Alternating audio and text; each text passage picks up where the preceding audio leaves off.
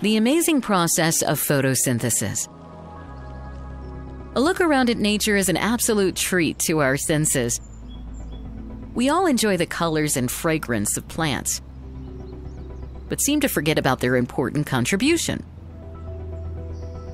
Plants are an absolute necessity for life on Earth. It is so because of the process of photosynthesis.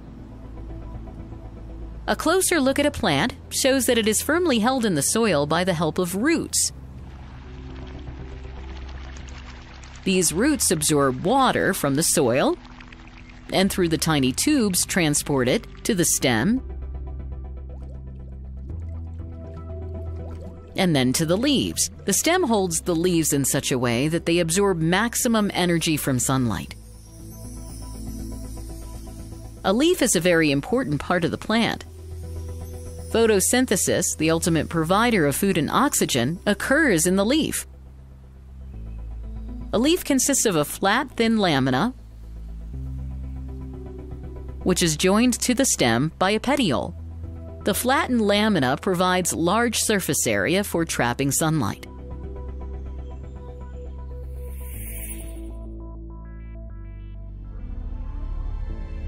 A cross-section of the leaf shows the upper and lower layers of cells, which are flat and irregular. Below the upper layer is the layer of tightly packed cells. These cells have specialized organelles called chloroplasts. Chloroplasts contain the pigment chlorophyll, which gives the green color to the leaf. The next layer has loosely arranged cells with large air spaces. The section also shows tubes specific for transporting the absorbed water into the leaves. The lower layer has many pores called stomata. Each stoma is surrounded by two guard cells, which regulate opening and closing of the stomata.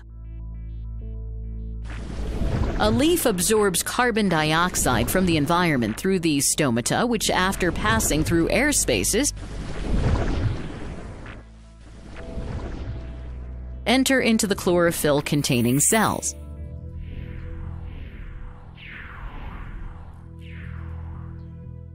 Both water and carbon dioxide molecules are finally absorbed by the chloroplast.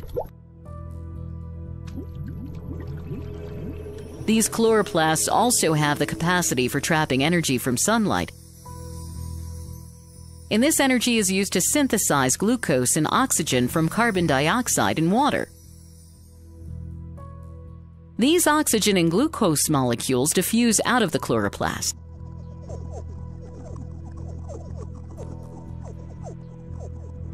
The glucose is transported through other specialized tubes to all parts of the plant, aiding in their growth. The oxygen present in these air spaces diffuses out through the stomata. So, during photosynthesis, oxygen is given as the life-sustaining gaseous component of the atmosphere, while glucose or food is transported to all parts of the plant and used for growth. To summarize, green plants can make their own food by the process of photosynthesis. Plants are held in the soil with the help of roots. These roots absorb water and send it to the leaves through specialized tubes. The lower layer has many pores called stomata. A leaf absorbs carbon dioxide from the environment through these stomata. Both water and carbon dioxide molecules are finally absorbed by the chloroplast. Where in the presence of chlorophyll and sunlight, they synthesize glucose and release oxygen. The oxygen diffuses out through the stomata.